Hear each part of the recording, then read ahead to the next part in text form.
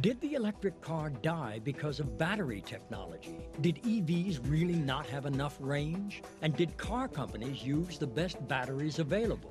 Battery technology at that time was lead-acid batteries and allowed the car to go 60 miles. If you started out on a trip knowing that you were going to go dead in 60 miles, you'd be nervous about making the trip. For those who wanted greater range from an EV, 100 miles or more, a better battery already existed, developed by a well-known inventor working in Troy, Michigan, about 30 miles from General Motors headquarters. I'm standing. And Iris Ovshinsky. I think you shouldn't do it that way. You should say you're Stan Ovshinsky, and then I'll say I'm Iris Ovshinsky. Don't do it that way. That's funny. With over 200 patents to his name, Stan Ovshinsky had pioneered a new battery, and GM purchased controlling share of his company. We were chosen over 60 different big companies like Westinghouse and others who wanted to win the race to make the batteries that would be used in pure electric cars. And we were chosen because we had a battery. And to us, putting it in a car was not the most gigantic thing. What we were supposed to do? But you did sort of expect champagne and roses. I expected champagne and roses. When I said that we were going to put in a paragraph into a newspaper that said we had achieved this, I really expected congratulations to flow in. And then I knew that something was different when the opposite happened. Ovshinsky was censured for publicizing his battery advances without permission and asked not to run advertising in national publications. The EV1 debuted with a weaker battery. It would be another 2 years before Ovshinsky's batteries were installed in the EV1. The first version of the EV1 had defective Delco batteries in them, and they kept failing. So that was GM's failure on those batteries. Once they put good batteries in, they didn't have any problems. Ultimately, GM sold its share in Ovshinsky's company to an unlikely buyer.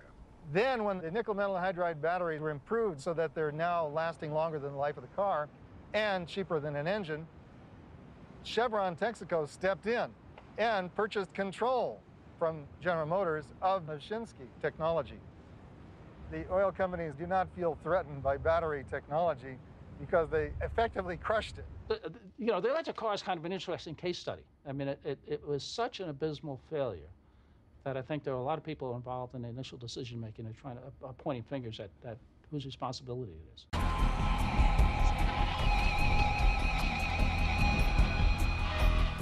What the oil companies feared is that electric vehicles would become successful 6 years from now. What the automobile companies feared was that they'd be losing money on electric vehicles in the next 6 months.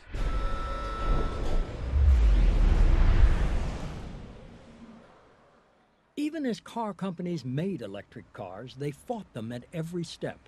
What was their motive? Why were they so determined to take them off the road?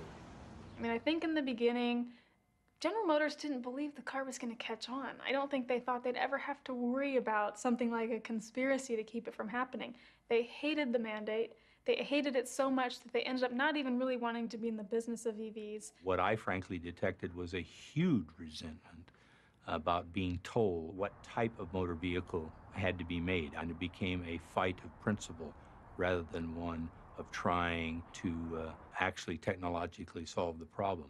I do know that I was surprised at some of the stances they took in Sacramento in arguing. 1995 memo, the American Automobile Manufacturers Association sought to hire a PR firm to manage a so-called grassroots and educational campaign to create a climate to repeal the mandate. The challenge, according to the document, was greater consumer acceptance of electric vehicles. Why would the car companies campaign so hard against their own creation? I made the case at the General Motors board that the reason for the EV1 was to give General Motors a very big head start in how you transform electricity into the drive power for the car. And we give them 2-3 years lead. And in my judgment, it did. But my frustration was they did not capitalize on the lead. And the reason which was discussed at the board, was that there was not a profit seen to be coming out of either electric cars or hybrids. They could not understand how Toyota could possibly make a profit out of the Prius, for example. They were going to lose their shirt. And as evidence have shown, I don't think Toyota is losing their shirt. It had no internal combustion engine, the cornerstone of the auto industry.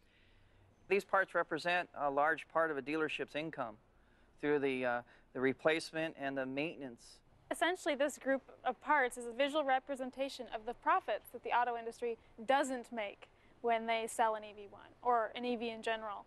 I can actually identify a lot of these that didn't get used on the EV1 program. You know, oil filters you need 4 times a year. That was probably the most prominent thing, along with the several quarts of oil every time. I didn't enjoy working on internal combustion engines just due to the fact you got so dirty. And working on the EV1, I'd basically go home looking like this. Servicing the EV1 was pretty simple. It came in about every 5,000 miles. We'd put it in the air.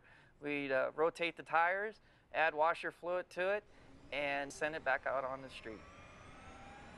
It's amazing. Look how dirty I've gotten just in handling this stuff. It's kind of sad.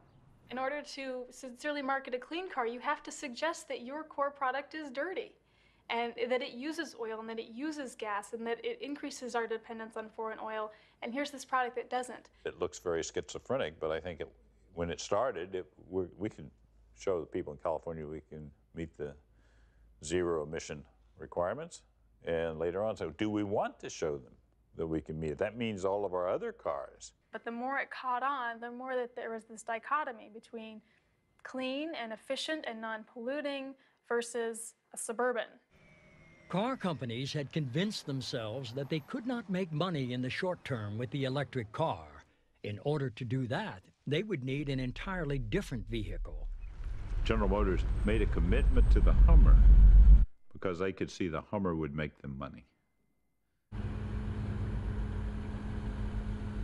When the SUVs first came out, people were like, I can't drive What? that. That big old Especially thing? ladies, that's a tank. I can't see out of that. I'm gonna murder somebody in that. That's too big. That's too big for me.